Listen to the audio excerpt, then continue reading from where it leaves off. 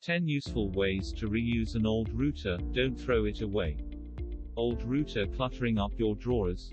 Instead of throwing it away, here's how to repurpose your old router and save some money. What you can do with an old router. We've identified 9 ways you can reuse an old Wi-Fi router. Guest Wi-Fi connection. Wireless repeater. Cheap internet radio. Use the old router as a network switch. Adapt it as a wireless bridge. Build a smart home hub. Convert your router into a NAS. Use an old router as a web server. A DIY VPN router. Sell the router on eBay. 1. Build a wireless repeater. What if your Wi-Fi network doesn't extend across the full range of your home? Although you might opt for Powerline Ethernet adapters, adding a second router into the mix is a good alternative. 2. Guest Wi-Fi connection. If you have people regularly dropping in and using your wireless internet, why not give them their own network? 3. Cheap internet radio streamer. Want to enjoy your favorite radio stations on the internet? Some routers can be configured to play internet radio, if you're prepared to install OpenWRT or DDWRT custom router firmware. 4. Use the router as a cheap network switch. Most routers don't have more than 6 Ethernet ports.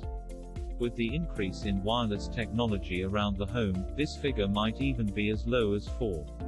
But with a clear need for devices to be connected over Ethernet, you might run out of ports.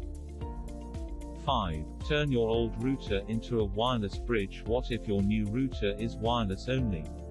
Perhaps the ISP doesn't offer a router with Ethernet ports, or maybe you use a 4G internet provider. Either way, if you need to connect Ethernet devices to your home network, a wireless bridge is the answer. 6. Build a smart home hub. Some routers ship with some useful additional ports. In some cases, this might be a USB port, which makes flashing OpenWRT or DDWRT router firmware easy.